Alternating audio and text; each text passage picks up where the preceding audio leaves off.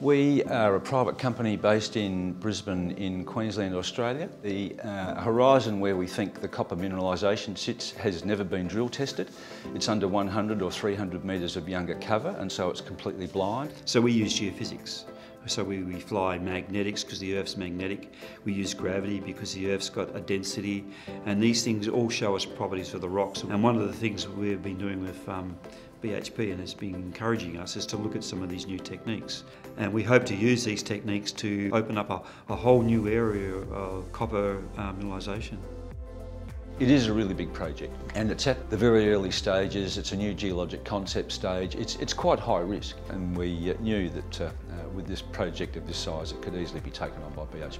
In our industry we're all very secretive. We call it the cone of silence that Xplor's built up around this cohort.